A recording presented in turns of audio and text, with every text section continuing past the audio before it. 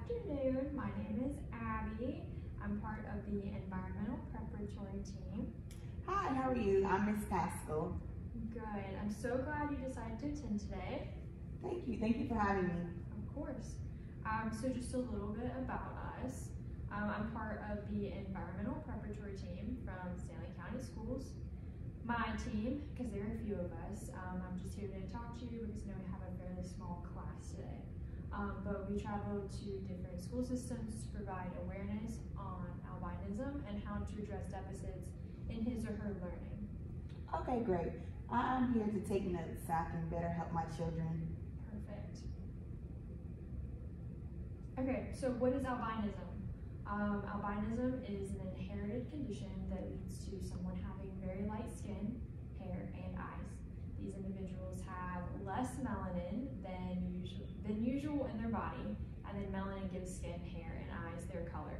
I have a video that we're going to watch really quick that just gives you like a little bit about it. Okay, great deal. I've heard about albinism. Albinism is a rare genetic condition where a person's body isn't able to make skin color. But what exactly is albinism and how? I'm sorry, Ms. Pascal. What were you saying?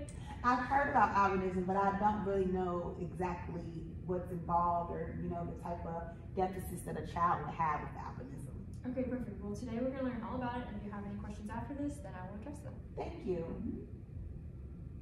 Is it?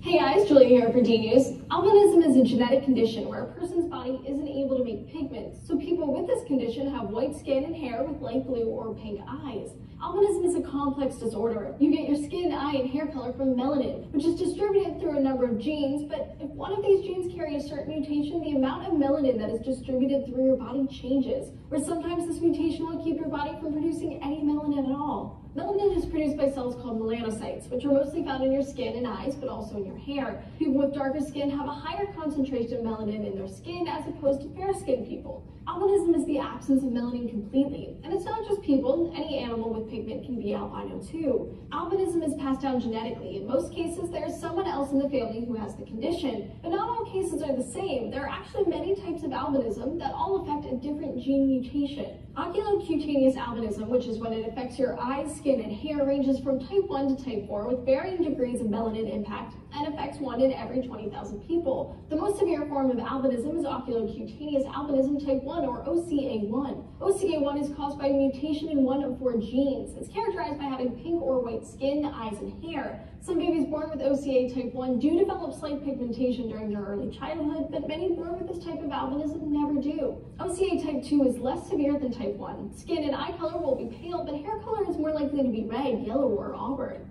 OCA type 3 mostly affects people who are darker skinned and will create a reddish light tan tone with auburn eyes. OCA type 4 is very related to type 2. It's hard to diagnose which type of albinism is at work and is best left to genetic testing. Another type of albinism is ocular albinism type 1, OA1, also called Nettle-Ship-Fall syndrome. Much like its name suggests, only the eyes are affected by the genetic mutation, while hair and skin will remain the same. This happens only when the genetic mutation of an X chromosome is inherited, so it occurs mostly in males. The eyes will appear bluish pink. The iris is super translucent, and the most important part of the eye, the fovea, which is responsible for a sharp image, does not develop properly. However, any degree of albinism comes with vision problems, which include being cross-eyed, being sensitive to light, and rapid eye movement and functional blindness. An estimated 1 in 20,000 people worldwide are born with it, and it affects about 20,000 people in the U.S. every year. OCA type 2 happens more frequently in African Americans, Native Americans, and in sub-Saharan Africa. Nigeria is one of the highest prevalences of albinism in the world, with over 2 million people affected.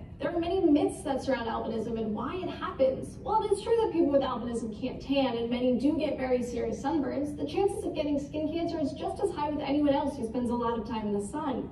Other myths include the belief that albinos possess magical traits or bring about bad luck. Some tribal communities in Africa persecute them, forcing them to leave their native communities or be killed. Places like Tanzania are having an especially hard time controlling this myth, where sacrifices and the belief that albino body parts bring good luck causes a spike in albino hunting. So, do you have albinism? Know anyone who has it? Tell us your story down in the comments below. Keep coming back here to D News. We've got new episodes.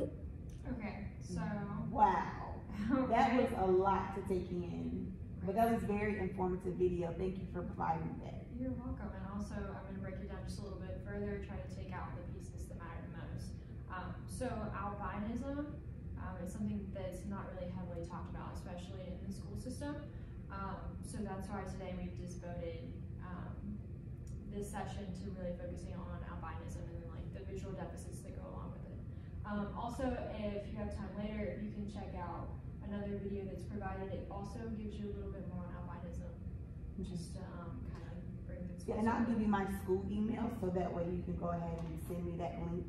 Yeah. So it will this entire presentation that you have, so that way I can have the facts. Okay. Can we get that? Yes, at the end of the session. Yes, Perfect. ma'am. Perfect. Thank you. Okay, so just to break it down just a tiny bit further, find my buttons. Okay, so different visual deficits within albinism. So photophobia was something that was briefly talked about in the video, which just means that they are super sensitive to light.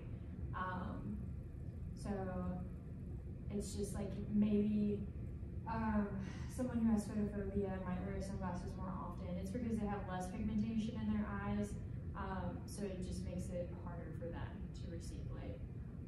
Nystagmus is a vision condition in which the eyes make repetitive, uncontrolled movements.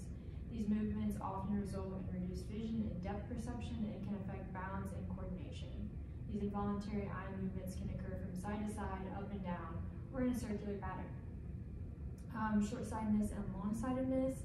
Long-sightedness, also known as hyperopia, is a common eye condition that can be hard to detect. It makes close objects appear blurry, or you might be able to focus clearly but get tired eyes or headaches. Short-sightedness, myopia, is a very common eye condition where you cannot see objects far away clearly. These are more common in people, just everybody, but outside of albinism. So here are some videos just to put it in perspective. What is photophobia? Something heartwarming happened when the cat... What is photophobia? I know, it sounds like it should be a fear of the light, right? Well, it actually refers to light sensitivity. I have photophobia because I have albinism, and that means I don't have the amount of pigment in my iris that I'm supposed to that helps to protect my eyes from the sun and other light sources. Photophobia, like many eye conditions, is pretty varied and can even vary day to day for the same person. So I might be having a great light day to day and can handle more sunlight and more bright lights, but say yesterday I was not having a very good day light-wise, and I woke up, my eyes were already sore and sensitive to the light. Photophobia can also cause physical pain, and even for those of you who don't have light sensitivity, the sun can damage your vision. So don't forget your sun protection. Like and follow for more. Okay, so that was just a little on photophobia. This explains far and nearsightedness. Welcome to Moo Math and Science. In this video, let's talk about the difference between nearsightedness and farsightedness. Nearsightedness, also called myopia, is when people can see nearby objects clearly. However, objects that are far away appear blurry and not in focus. Nearsightedness may be caused by an eyeball that is too long or a cornea that is curved steeply. As a result, as light passes through the lens, the image comes into focus at a point in front of the retina. This results in a blurry image. To correct nearsightedness, a person can wear glasses with concave lenses. Concave lens, also called a diverging lens, is a lens that is thicker at the edges than in the center. Since the nature of the problem of nearsightedness is that the light is focused in front of the retina, a diverging lens, which a concave lens is, will serve to diverge the light before it reaches the eyes. The light will then be converged by the lens, which is convex, to produce an image on the retina. Farsightedness, also called hyperopia, is when people can see distant objects clearly. However, objects up close are blurry. This may be caused by people with eyes that are too short or a flat cornea. The lens of the eyes bends the light from nearby objects so that the image does not focus properly on the retina, but instead is focused beyond the retina. If light could pass through the retina, the image would come into focus at a point behind the retina. Convex lenses are used to correct farsightedness. A convex lens is thicker in the middle than the edges. A convex lens makes the light rays bend towards one another. Before they reach the eye, then the lens of the eye bends the rays even more, which causes the light to strike the retina, and the image will be in focus. Thanks for watching. I hope this helped. Okay, so obviously you're not diagnosing anybody. You're not going to be like, hey, you need glasses. Right. It's just a video to let you know if this is what it looks like with farsighted workers. Right. I don't have albinism, but of course I feel like I'm self-diagnosing myself with myopia. You know, I wear glasses, so okay. Alright, this last video is on nystagmus. Why do my eyes shake? In all my comments, this is my most frequently asked question. So here's the answer. Oh, nystagmus. Mine is involuntary, so I can't control it, I can't see it, and I can't feel it. It's one of the many eye conditions that contribute to my blindness.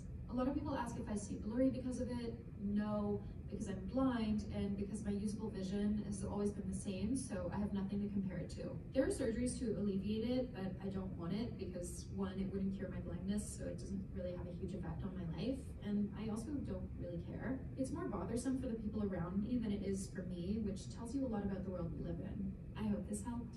Why do my eyes shake? Okay. In all my comments, this is my most...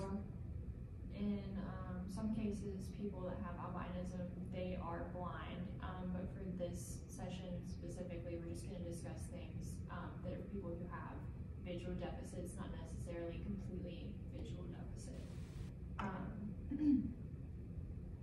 However, if you would like more information on it, please come to me after the session and we'll discuss it.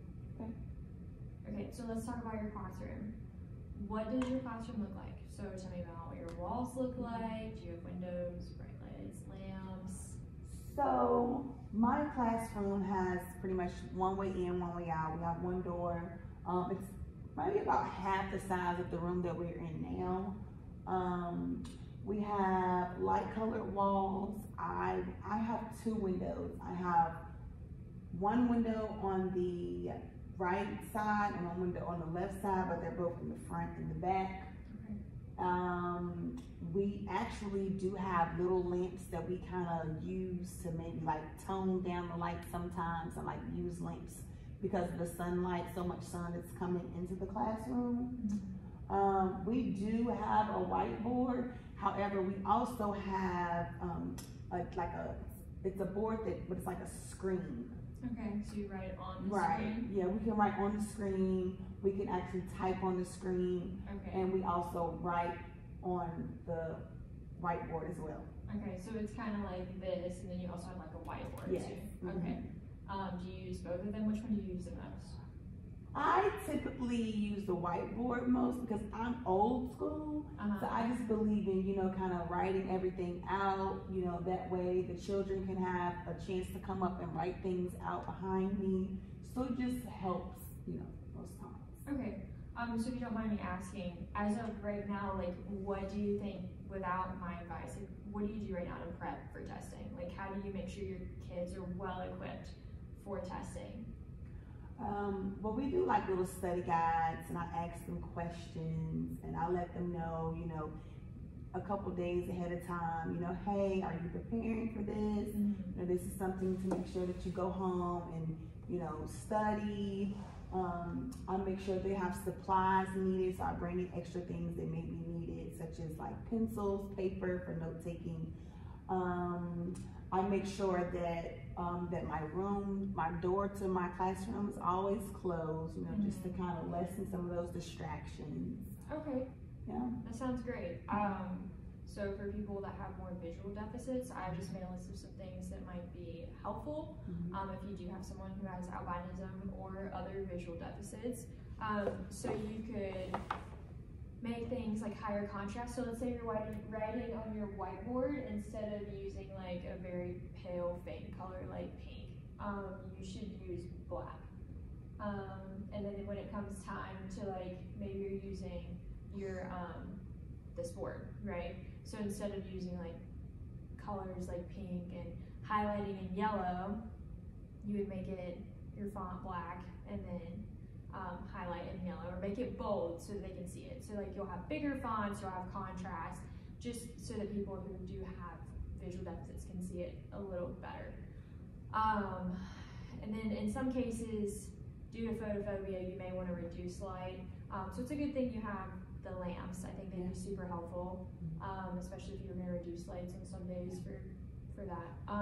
Because sometimes, you know, with the children, they're kind of like really excited, especially like when we're coming back in from the playground area. And so I decided, okay, we're going to, you know, dim the lights and turn our lamps on. And we also have blinds in our classrooms. So I'm still able to, like, you know, shut the blinds, close them, and just kind of have like a, all right, let's settle down. Everybody take like a little quick 10-minute break, you know, just kind of loosen up, get all those wiggles out, and like, let's get back focused for, you know, the content that I'm about to teach. I think it's awesome, and you're also working on mindfulness, which is something for another day. Yeah. But yeah. These are great examples for, you know, if I ever come in contact with a child, which I'm sure I will in the future, or with a, you know, visual deficit. Right. And then also just a few more, being closer to the board. So if you notice someone's like squinting and they can't really see, or maybe they're just not as like actively participating as other kids, you could have them come closer. Change up your classroom a little bit. I'm not sure if you use tables or if you use little desks, but you could also like change the layout of the kids, just to make it more conducive to where like they're learning the most. And then if they needed it, longer amounts of time for notes, because I know sometimes like kids will take forever to take notes, and of course you erase and you don't even think about it because you have so much to cover, but just allow just a little bit more time if they need it. Just some adaptations and modifications. For example, you could use low-tech classroom accommodations such as magnifiers, light adjustment with the lamps, and larger print like we discussed. Additionally, also changing the seating, giving optimal time for note taking, and then, you know, not having over excessive lighting for classroom. You don't want to be too bright. And we also have a few magnifiers in the classroom, because when we do go outside, like during the summertime, sometimes we, when it gets hot, we go outside and we find certain insects, and so we use the magnifiers to actually look inside to, you know, see those little like butterflies and stuff growing. So it's pretty cool, but to know that I can also use magnifiers for a child that has visual deficits is amazing too. Right, dual purpose. Okay, so here is an activity, and we're kind of wrapping it up at this point. Okay. But so we have Arnold, who's an 8-year-old third grader that has oculocutaneous albinism. From what you've discussed with prior teachers, he doesn't talk much to other children, and he typically sits in the back of the class. You've noticed that he sits far from the window and doesn't always complete assignments in class. He frequently asks to leave the content learned from class on the board to finish taking his notes. With the given case scenario and the information provided to you today, how would you respond as the student's educator? Well, I would definitely take into what you had told me about the visual, just kind of going back to look at some of the examples. I would also ask the student, like, hey, you know, is something going on? You know, is it something we need to talk about? Is it something that you're having trouble with, you know, when I'm going over lecture or what to have you? I could also get in touch with his, you know, caregiver or guardian to kind of see some things that may be happening in the home, just to kind of touch bases to make sure that it may be, you know, something that I'm doing in class, or as far as like when it comes to homework, you know, is this child maybe struggling to, you know, look at some things, the content for homework. Let me see, something back in the classroom.